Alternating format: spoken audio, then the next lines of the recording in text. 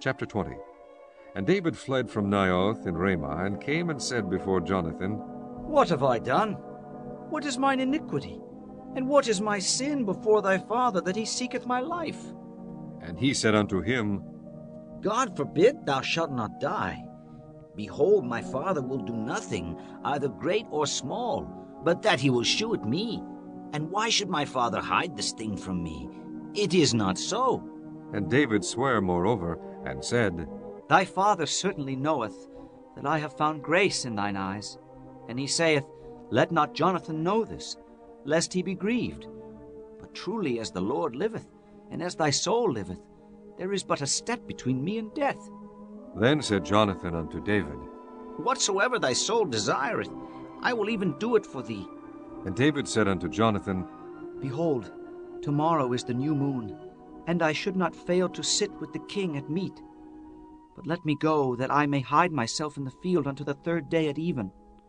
If thy father at all miss me, then say, David earnestly asked leave of me, that he might run to Bethlehem his city, for there is a yearly sacrifice there for all the family. If he say thus, it is well, thy servant shall have peace. But if he be very wroth, then be sure that evil is determined by him.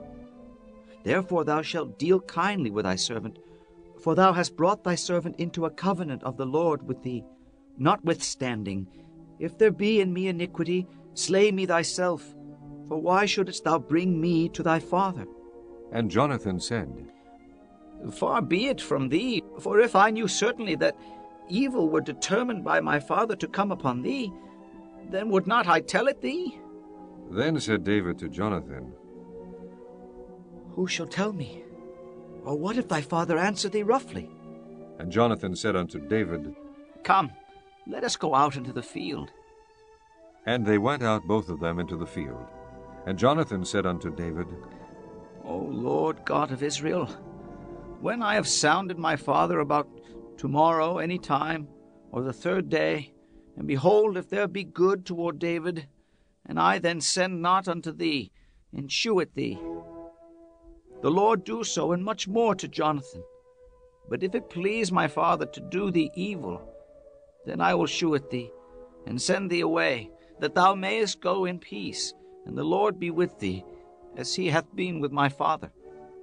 And thou shalt not only while yet I live shew me the kindness of the Lord, that I die not, but also thou shalt not cut off thy kindness from my house forever. No, not when the Lord hath cut off the enemies of David, every one from the face of the earth. So Jonathan made a covenant with the house of David, saying, Let the Lord even require it at the hand of David's enemies. And Jonathan caused David to swear again, because he loved him, for he loved him as he loved his own soul. Then Jonathan said to David, Tomorrow is the new moon, and thou shalt be missed, because thy seat will be empty. And when thou hast stayed 3 days, then thou shalt go down quickly, and come to the place where thou didst hide thyself, when the business was in hand, and shalt remain by the stone Ezel. And I will shoot 3 arrows on the side thereof, as though I shot at a mark. And behold, I will send a lad, saying, Go find out the arrows. If I expressly say unto the lad, Behold, the arrows are on this side of thee, take them. Then come thou, for there is peace to thee, and no hurt, as the Lord liveth. But if I say thus unto the young man, Behold, the arrows are beyond thee, go thy way, for the Lord hath sent thee away. And as touching the matter which thou and I have spoken of, behold, the Lord be between thee and me forever. So David hid himself in the field, and when the new moon was come, the king sat him down to eat meat. And the king sat upon his seat, as at other times, even upon a seat by the wall. And Jonathan arose, and Abner sat by Saul's side, and David's place was empty. Nevertheless Saul spake not anything that day, for he thought, Something hath befallen him. He is not clean, surely he is not clean. And it came to pass on the morrow, which was the 2nd day of the month, that David's place was empty. And Saul said unto Jonathan his son, Wherefore cometh not the son of Jesse to meat, neither yesterday nor today? And Jonathan answered Saul, David earnestly asked leave of me to go to Bethlehem. And he said, Let me go, I pray thee, for our family hath a sacrifice in the city, and my brother, he hath commanded me to be there. And now, if I have found favor in thine eyes, let me get away, I pray thee, and see my brethren. Therefore he cometh not unto the king's table.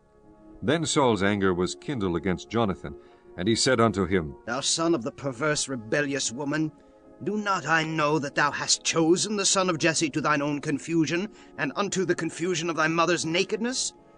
For as long as the son of Jesse liveth upon the ground, thou shalt not be established, nor thy kingdom. Wherefore now send and fetch him unto me, for he shall surely die. And Jonathan answered Saul his father, and said unto him, Wherefore shall he be slain? What hath he done? And Saul cast a javelin at him to smite him, whereby Jonathan knew that it was determined of his father to slay David. So Jonathan arose from the table in fierce anger, and did eat no meat the 2nd day of the month, for he was grieved for David, because his father had done him shame. And it came to pass in the morning that Jonathan went out into the field at the time appointed with David, and a little lad with him. And he said unto his lad, Run, find out now the arrows which I shoot.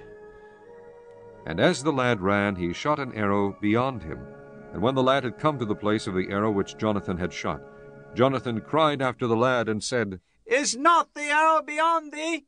And Jonathan cried after the lad, Make speed, haste, stay not. And Jonathan's lad gathered up the arrows and came to his master. But the lad knew not anything, only Jonathan and David knew the matter. And Jonathan gave his artillery unto his lad, and said unto him, Go, carry them to the city. And as soon as the lad was gone, David arose out of a place toward the south, and fell on his face to the ground, and bowed himself 3 times. And they kissed one another, and wept one with another, until David exceeded. And Jonathan said to David, Go in peace. For as much as we have sworn both of us in the name of the Lord, saying, The Lord be between me and thee, between my seed and thy seed forever. And he arose and departed, and Jonathan went into the city.